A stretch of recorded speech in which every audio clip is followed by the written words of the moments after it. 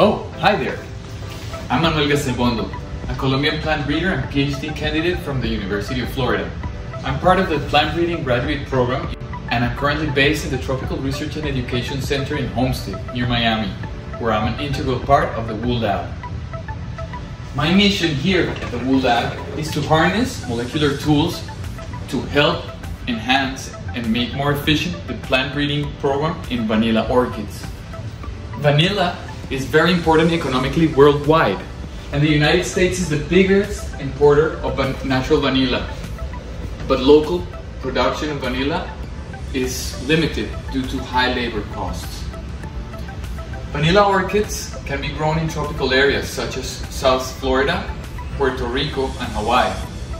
But as I mentioned, labor costs in the United States are higher than in other countries that also produce vanilla, like Madagascar, China, Indonesia, and Mexico. Our plan is to enhance vanilla genetically and make it more competitive, leveling the playing field for local production of vanilla. Today I want to take you through the vanilla pollination here at the University of Florida at the Tropical Research and Educational Center. This first accession that we're going to pollinate here is Vanilla pompona. It's one of the aromatic species contained in the vanilloid subfamily. This vanilla accession comes from the USDA. It has bigger flowers than its sister species Vanilla planifolia, and its flower is yellow. We are doing pollination of each one of the flowers to record productivity, and we're also using them to evaluate vanillin content. So come closer and I'll show you guys how to pollinate vanillas. So the first thing I do is I rip out this petal.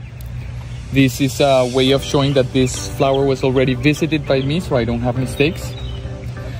Then I do an incision in the labellum, which is the central petal, that allows me to see the reproductive organs of the plant. This is the columna.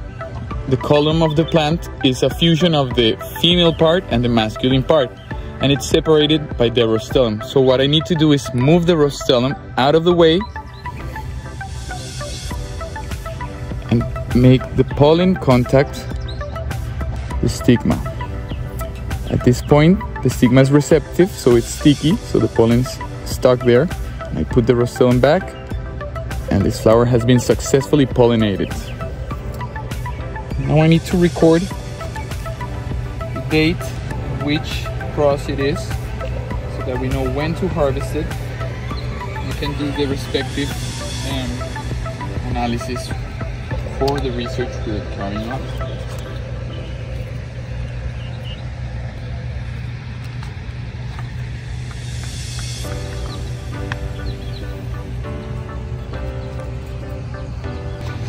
We don't mix pollination sticks, otherwise we could be spreading disease. And now we're gonna do a Vanilla planifolia.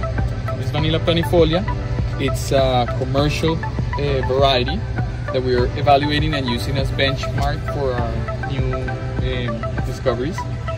Here we can see its flower.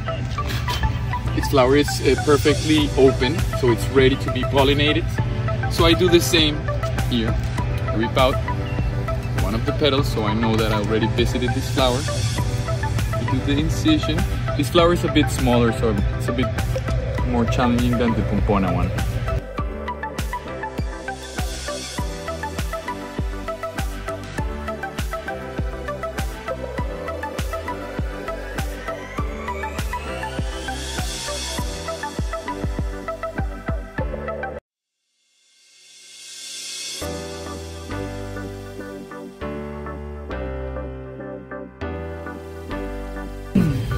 Now we're gonna do the same in this plant with a very special pollen that I have here that we have been storing for 2 years in the -80 freezer. Here we will evaluate if the pollen can withstand being stored for 2 years.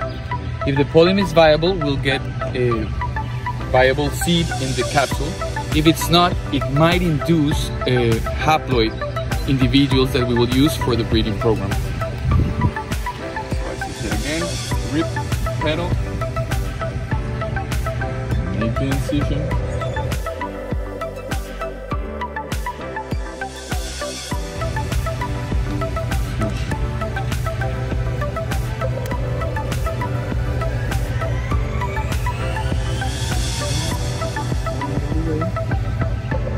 This time I'm going to touch. Let's put those two back here. So this pollination will have a special marking, allow me to recognize when we harvest that it was not a self-pollination.